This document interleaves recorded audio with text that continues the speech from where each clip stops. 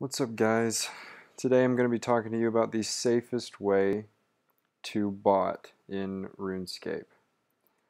This is coming at you from experience because I actually had my original account banned for 2 violations of botting, which were completely valid. I wasn't smart about it. I got 1 violation, and then I started to try some new techniques to see if it could, uh, get around RuneScape's botting detection, but it did not work, and I've learned a lot since then. So I'm making this video for everyone so that the same doesn't happen to you. I did get 2 violations, meaning that if you get the first one, I would probably use alternate accounts. Now, this account was made a year and a half ago during a Christmas event. There was an Advent calendar, and I popped on and got all the Protean items and boosted up mining and smithing so that I could use it as an alternate account to get coal and all that. So this can be considered an alternate account, and I'm going to be showing you free-to-play methods since I don't really have the stats, the F2P stats necessary for high cash flow mining methods. I'm going to be showing you F2P low-level methods just to get a feel for the Murgass software that I showed in my first video, and for pretty low-key off-the-radar methods so that you don't have anybody reporting you, which I didn't get banned because I got reported. I was smart. I actually found a way to respond using, just a hi or whatever whenever a character would say hello in chat. So somebody reporting you actually isn't the main reason why you'll get banned using this software. It's when you repeatedly use the same keystrokes with the same time intervals over a long period of time. They first flag you without you knowing it, and then they have somebody come in and watch and identify that you actually are, using a third-party software to develop your skills. So I'm going to be showing you the best way to not have that happen to you, or so that you don't get flagged initially. Because if you get flagged, then somebody's coming over, um, and it's basically either your first violation or game over at that point. And as in the case of my first account, it was pre-2010 account with no trade cap, and it was a pretty heavy loss, but hopefully that doesn't happen to you. So I'm going to be showing you a wood cutting method as an example for the easiest way not to get caught. I'm here, pretty low key area. There is, a rune crafting altar right next to me, but I'm on an F2P world with about 40 to 50 people. You might run into 2 to 3 people over the course of 3 to 4 hours, and none of them are going to be trying to talk. And if they do, more than likely they're just noobs, because this is a noob area, because I'm a noob. And they see that I'm a noob, so they probably will bypass you anyway. So you won't get any player interference. Now let's jump into the method. So if you watched my first video, you know about Murgass software for Macs. It's the best software to use by far. So the key that I've found, if you don't want to get banned, is to develop longer keystroke programs. So initially I would create a alchemy program, and I'd just do one loop. I would click on the banker, I'd go hit my hot strokes, I'd alchemy everything, and then I'd click on the banker again, and I would stop program, meaning that I was consistently going over the same keystrokes every 30 seconds, which is an easy flag, and that's how I got my first ban, or my first violation. Then I switched it up. I did longer ones, but not too long, maybe 30-minute programs, and I still used like same time intervals. I would check on it every 5 hours or so, which is still um, a decent time gap. And I think I got reported because I was doing it in the GE, because you have the banker and the Grand Exchange guy right there, so you can constantly pick up coal and runite ore or whatever. So this is the best method, or the best way to not get banned. So I'm going to start off by, I'm standing in this particular spot because these mushrooms mark where you're going to end your program. You need a place to start and end your program, because keystrokes is not, it just records what you're doing. So when you start it over, you need to be in the same starting spot, or else it's not going to do the exact same thing over again. I have my compass pointed true north. I have the camera all the way up. I don't need this backpack in the way, so you can stretch it wherever.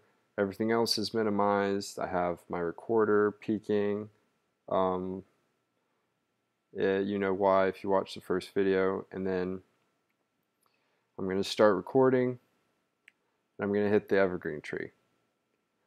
So I started off by hitting this first evergreen tree on my right. Actually, you know what? Let me stop that, because that's actually not a smart idea. Go back. I'm going to start again. I'm going to leave my cursor right on my person, just so that there's no error. I'm going to move over to this evergreen tree.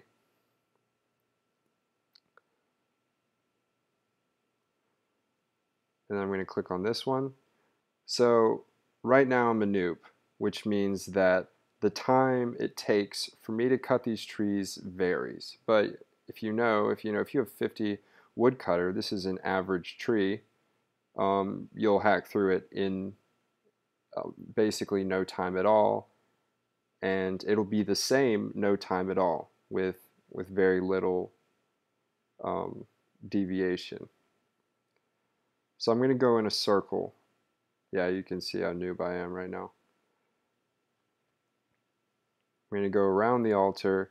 These evergreens have a pretty large click box, meaning that if you were to move your camera slightly, you're probably still going to be selecting them. If you look on the left, my keystrokes are going up, 922 right now, and as I move my mouse, they're increasing. It's recording this whole thing.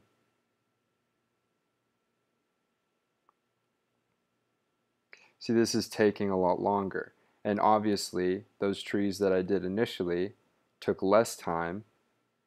And when you play the program again, the odds are that one of those trees is going to take longer, but that just means that you're going to miss the tree.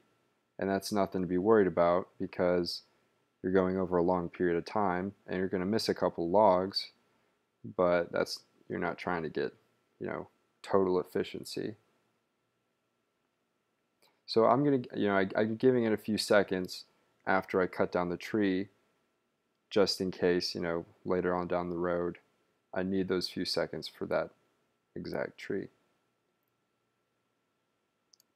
So there's no need to worry about her pathing.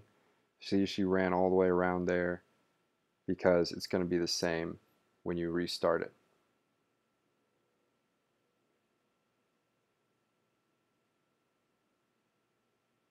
So that took a little long. And those trees that I cut in the very beginning are going to be there still, or they're going to be regrown by the time I get back.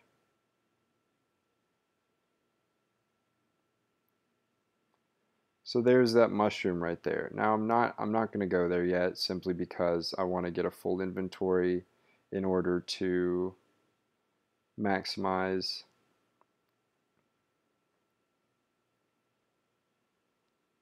my profit. It's taking a little while.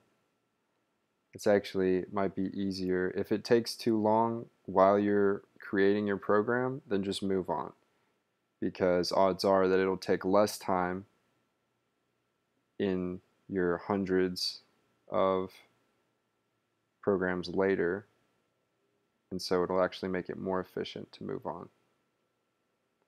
So right here, I want to move back, but I don't have a tree that I can click on, and I don't want to move my camera. So I'm going to click one tile to the left of that tree, as I saw it on that map at that time.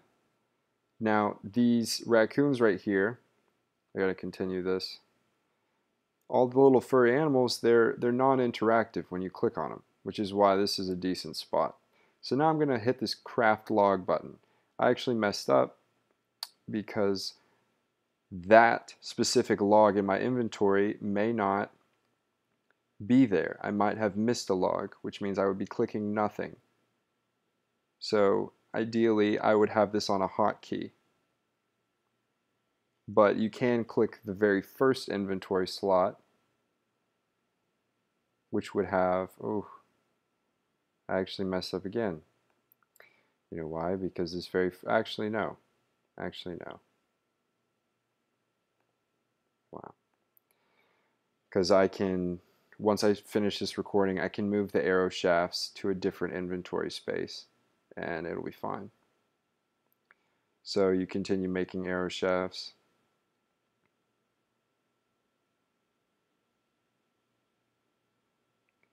All the way through. Yippee, I'm such a noob. And you're done. So now I'm going to end the recording. Now that's just one loop right there. I'm going to move these down, meaning that when I start the recording, I'm going to start it right now. You see, I'm not touching the keyboard. You see the keystrokes on your left. When I start the recording, it's going to do everything that I did up until I come back to that exact same spot on the mushrooms. You see I missed a tree right there. That's simply because it took longer than it did in my first run. So if you're trying not to get a flag for, botting, what you would do is instead of ending the recording where I did, you would do another run. You might even do another one after that because these keystrokes are going to be the same no matter how long the recording is. So there's more room for a little bit more room for error, but if you do it right, that shouldn't be an issue. So my character is going to go along, and when she finishes, you'll see all the little points that I messed up, but I'm going to stop it right here. So that's a method for getting logs in a decent area with low people and a low population. And each of these buddies right here sells for 8 GP each.